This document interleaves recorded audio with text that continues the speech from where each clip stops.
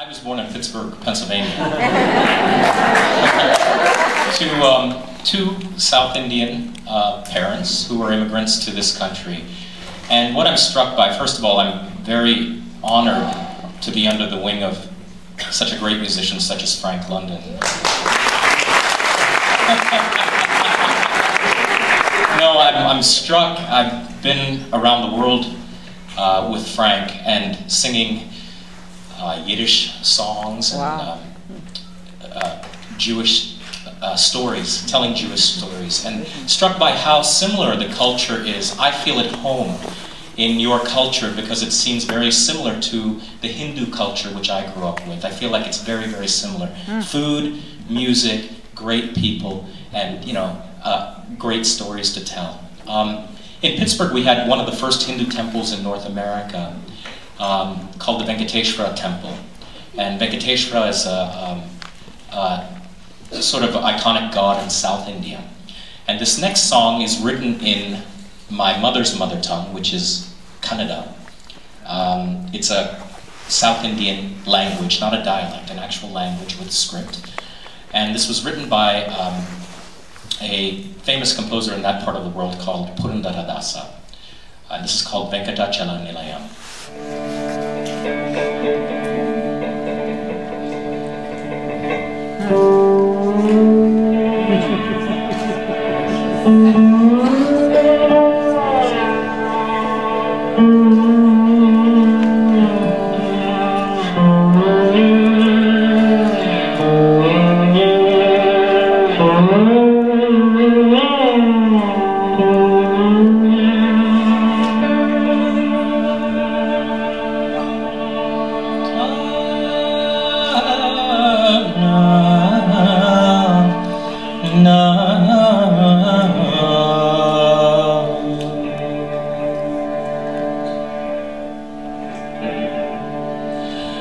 Venkatachala Nilayam Vaikuntapuravasam Venkatachala Nilayam Vaikuntapuravasam Venkatachala Nilayam Vaikuntapuravasam.